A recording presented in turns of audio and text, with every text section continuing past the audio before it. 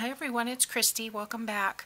We're working on our 4x6 Cinch journal, and I'm doing it in the style of Wendy over at Wendy's Journal Adventure. I'm doing it kind of the way she did her ring-bound journal, and I did one a few months back, and basically I just cut it down to 4x6, but I want to use the same type of design. So we've used chipboard for the front and chipboard for the back, and we have covered them with cardstock. And then I've got two 4x6 cardstock cards, blanks, that I've glued together and covered with paper as well. So I have a divider for the front, well, two dividers. Not for front and back, but just two dividers to divide the sections, because we're going to have 3 envelopes, 3 bags, and 3 journals. And I haven't put the journal, any of the journal stuff together yet, but today I thought we'd get some of these on here. Now, I did play with the cinch a little bit, and I was able to cut this out, and it's even, and yay! It said pulled peg 12. And I could not figure out how to pull the peg. Nothing would move. But when I figured out if I pushed the handle down just ever so slightly, I could pull the pegs out. So, you know, play with it. It doesn't say that anywhere on the instructions. It just says pull the peg out, and I couldn't get anything to pull out. So I was like, oh my goodness, what have I done here? So, but I could have sworn that I moved the pegs when I first bought it, so I don't know. Anyway, playing around with it, I figured it out finally. And there is a center mark on it, so I'm not going to necessarily need to make everything 6 inches tall, but this will have 11 holes in it. So, kind of cool. I'm excited about this. And then the pack that I bought of the little cinch wires, you know, we'll be able to cut that down and then use that extra little piece for something else, so that'll be fun. So I've got a 4x6 bag here, and I've got 2 little, what did I say these were? 2.5 by 4 bags. Okay, I'm not exactly sure where we left off. It's been a while, but I think we left off with the 1.5 inch or whatever tabs being too small, because I don't want to punch a hole in the envelope or the sack here. So what I did was I took this other paper, and this was printed on cardstock, and I cut these at 3 inches wide, and then I scored at 3/4 of an inch, 1.5 inch, and I think it's 2 1/4, but it's yeah, because it's 3/4 of an inch from that side. And then I've inked around the entire thing, inked on all of the folds, and yeah, this actually ended up being on that center line, which was perfect. Couldn't have planned that. And then I inked around all these envelopes, and I'm just going to attach this. Now, I put this on like this so I could trim them off and see how long they were, but I'm going to attach them this way. And what that's going to do is attach the bag, but also give me a place to punch these holes. So I'm going to go ahead and put some adhesive here. I went ahead and filled up my glue bottle, so it's one less thing I have to wait for.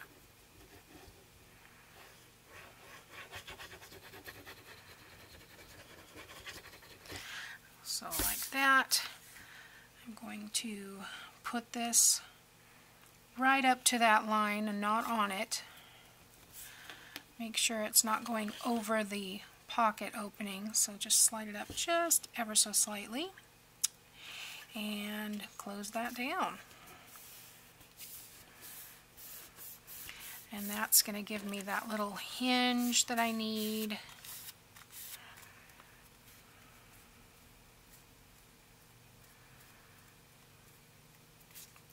Like that. And I'll be able to use the entire pocket here to put something in.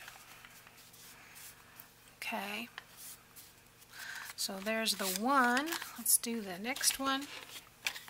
Same way. Did I put the writing the right way? Not that it's the end of the world if I didn't, but I try.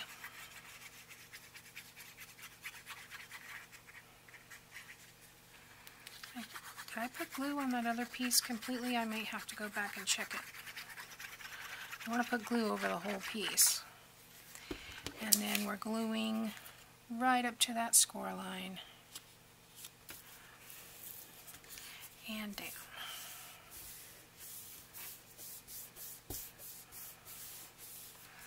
Okay.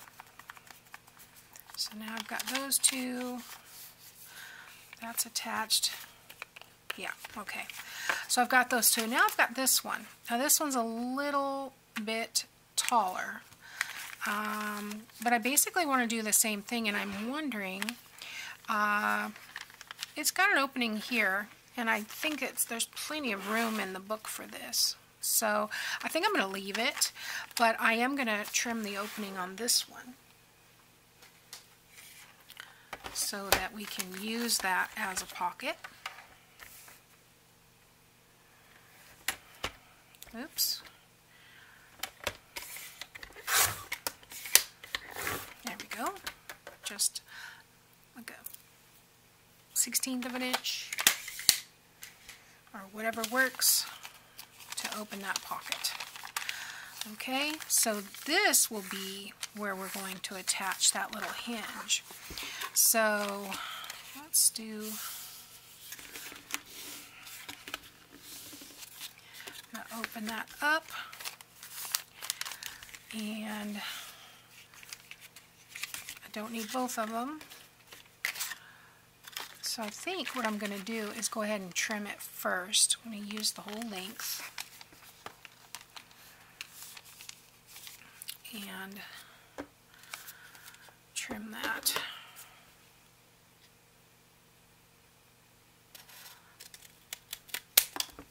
Like that.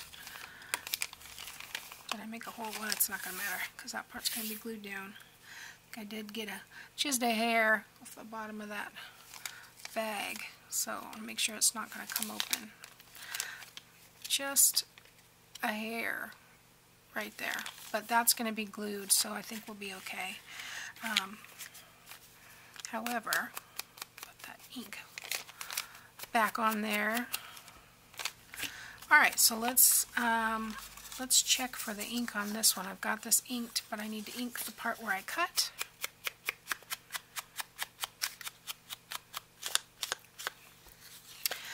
Alright, and I need to get glue on this whole piece. Hinge, it's not a pocket.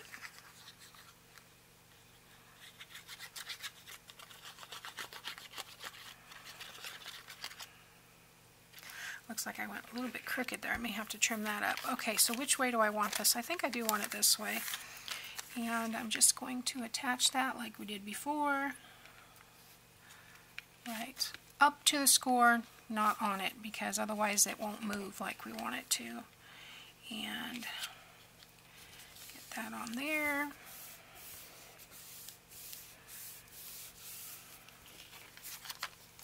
And I did get that little piece. And since I can't trim any closer, I'm just going to ink that little piece just like that.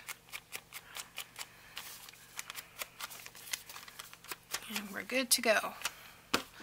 So, is that going to make it stick outside the book?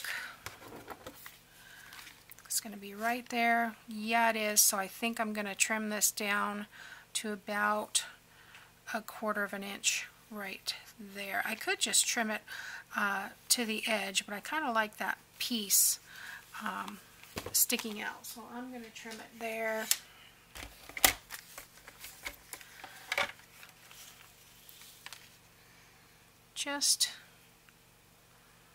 Well, let's line it up here.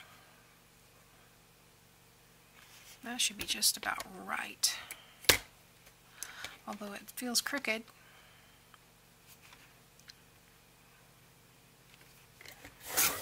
Let's do that. Yeah.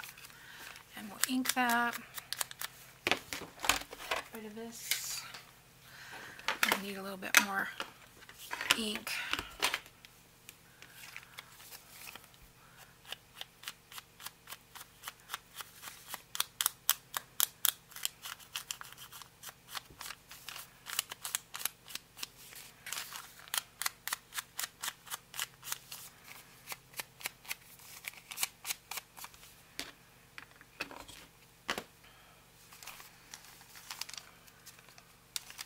Okay, so there we go. So we've got these three, and I'll probably put this one in the middle. We'll have those. And then we want to do the envelopes the same way. So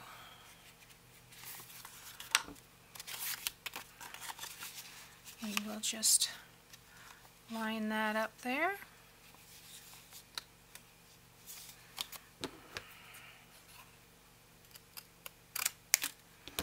Trim that off. There's one.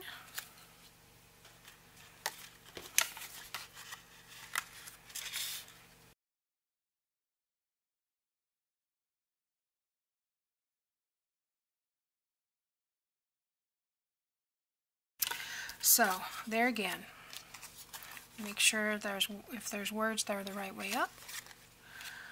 And put glue on all of this.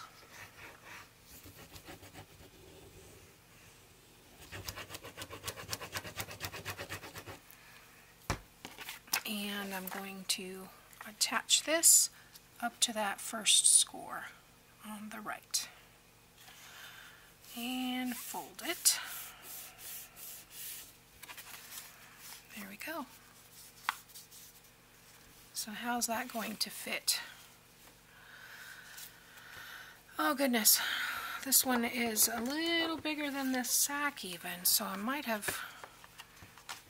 Actually, that looks pretty good, but I'm thinking what I might be able to do is adjust this a little bit. Although I don't think it's going to matter because it looks like it's right on the edge, so I think we're going to be okay. And my idea is to kind of stagger these so that there's one lined up with the top, one lined up with the bottom, and then one will be centered like that. So I think we'll be okay. So let's go ahead and do the other two.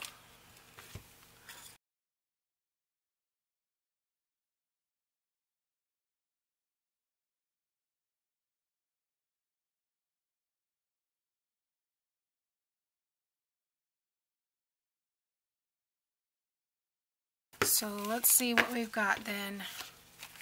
We've got our cover.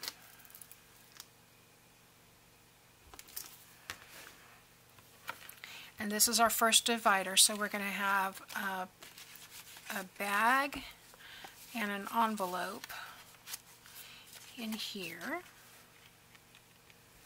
Then we'll have a journal, and then we'll have this divider. And then we'll have this bag and envelope, and a journal, and then the divider, and then we'll have the last bag and envelope, and the back cover. There'll be another journal in there as well. So let's see, it's about this thick. We're not going to be able to make that journal too thick.